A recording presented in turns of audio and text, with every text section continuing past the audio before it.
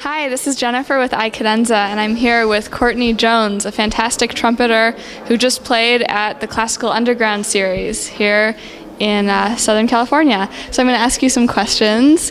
Wonderful job tonight. First of all, tell us about the two pieces you played. They were very, very different in tone and range, and it was awesome how you transitioned from one to the other. Right. Well, thank you. The first piece that I played was a classical piece.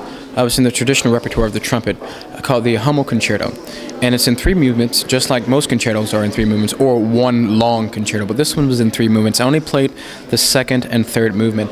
And it's just one of those things that you learn, you know, like reading a certain book, or, you know, doing a certain, you get your license at 15, you start driving at 16. Well, this is what you do, you know, and this is one of the things I wanted to present to the Classical Underground series, just something for a standard repertoire of the Hummel Concerto. And the second piece that I did was Alla Albanese by Rodrian Sedrin.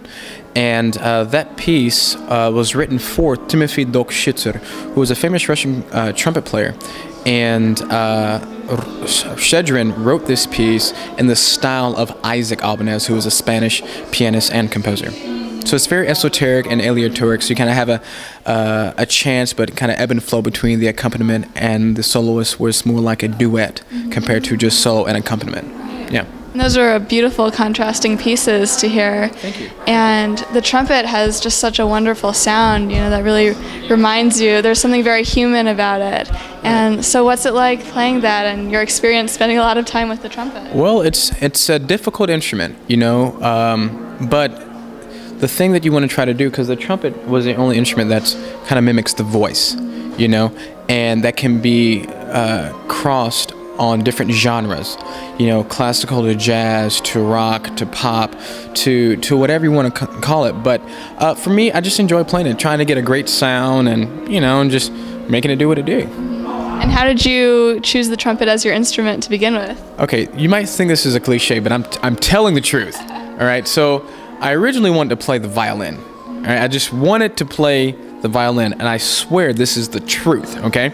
So I had my mind set on playing the violin, and we were getting ready. My mom and I were getting ready to go to the music store to get my instrument.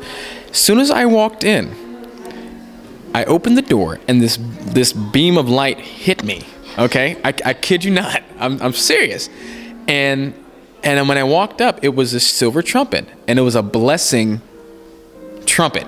So divine inspiration? I don't know. But that's the true story. You can ask my mom. Just don't call her, because she might, you know, hang up on you. But just take my word for it. But well, it helps having a shiny instrument for that kind of inspiration. Yeah. But yeah, so that's how I kind of played it. Went in for the violin, and I was like, oh, wow, what's this? It looks pretty cool. It's shiny.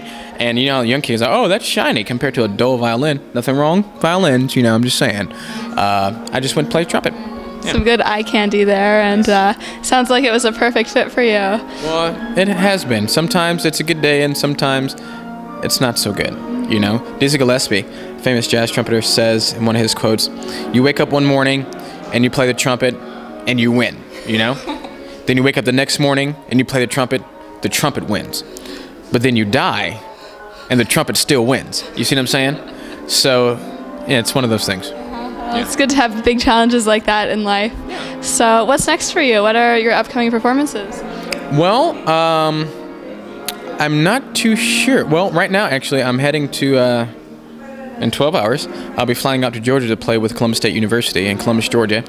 And I'll be coming back to do a concert with the UCLA Brass Ensemble here with Brass Fire, and that should be an interesting concert at UCLA. So keep that in mind if you guys want to check that out. UCLA Brass Fire, May 10th is the date, Schoenberg. So definitely check that out. It's going to be their national North American debut, and it's going to be great. It's not a concert; it's a show with like theatrics, fog machines, lighting. I mean, it's going to be amazing. So it's going to be a lot of fun.